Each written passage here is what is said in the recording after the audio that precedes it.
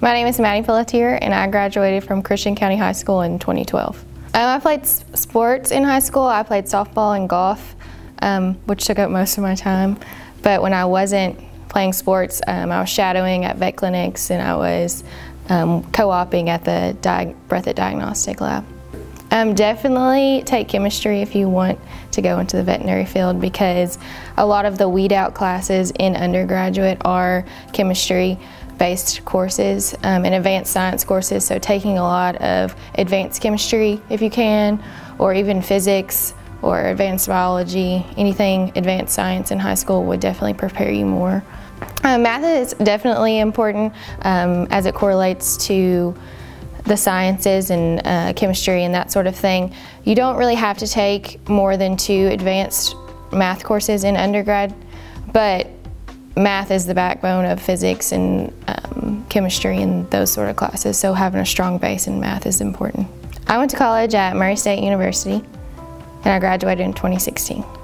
I chose Murray just based on the money that they gave me for scholarships, honestly, because the veterinary career, I knew going into veterinary medicine, you'd come out in a lot of debt, and the debt to income ratio is not as good as other careers. And so I was trying to set myself up the best I could and get the most money early on.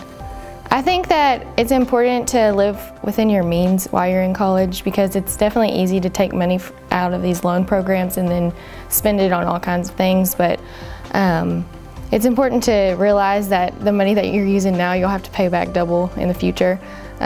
So getting as many scholarships as you can, and trying to do the best you can working in school. I have a job at vet school that's every other weekend, and it's not much, but at least is some form of income. Entering any type of medical field, whether it's dental school, medical school, nursing school, is definitely a competitive process.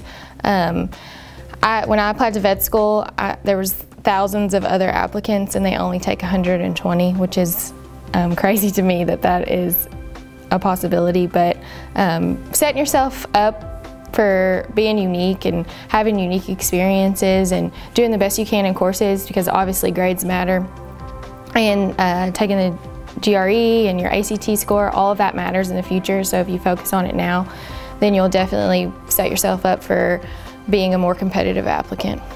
I took the ACT for the first time in middle school, but then I took it seriously as a sophomore, and then I took a lot of prep courses. I think I took the ACT 5 times just to try to get a higher score.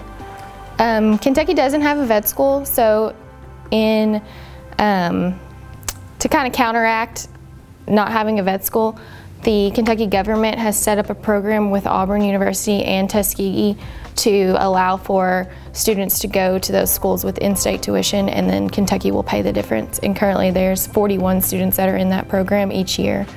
I think it's, a lot of people say that they want to go into veterinary medicine because they love animals more than people, but I think it's definitely about the people too. The people that you can help through being a veterinarian. People have a very close relationship with their animals, and definitely the puppies and the kittens and the baby animals are definitely a added bonus, but the people you get to meet through veterinary medicine is just great to see the bond that people have with their animals. There's a lot of different type of veterinary medicine aspects that you can go to. And if you can dream it up, then there's probably a career in it. You can go into food safety and inspecting food, or you can do small animal. You can do anything, specialize in anything that they have in human medicine. So if you go to vet school, then you can do a residency program after that, and you could be like an ophthalmologist or like a cardiologist, for animals, anything like that you can specialize in.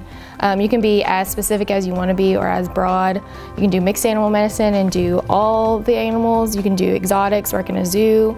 You can really do anything you want to do.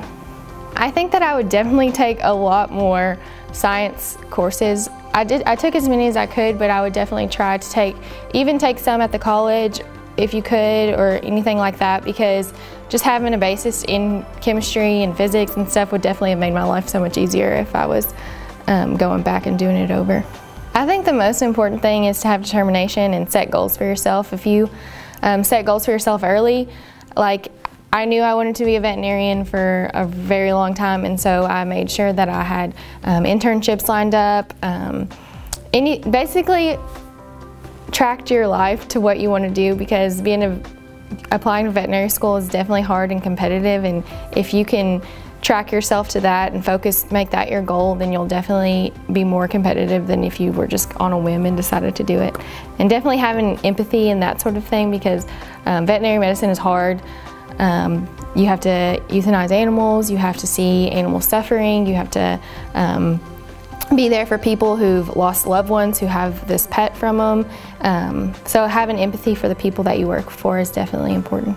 I just want to say that if you ever feel like you're lost and you don't know where to go to be a certain career, or definitely talk to people that are in that career, because people in veterinary medicine are definitely open to answering your questions. I know that I would be glad to help anyone who is applying. When I was applying, I just asked some of the local vets to help me, and they were more than happy to help me.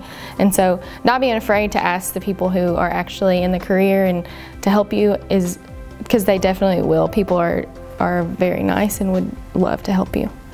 My dream job would be actually to come back to Hopkinsville and open up my own clinic, because I love Hopkinsville, my family's here, everyone I love is here, it's a great town, and opening my own clinic would definitely allow me the opportunity to have more freedom to make decisions and kind of do my own thing. And I would definitely be a mixed animal veterinarian, because I love cows and I love horses and I love all the animals. So being specific on just one animal is definitely not what I want to do. So that would be my dream job.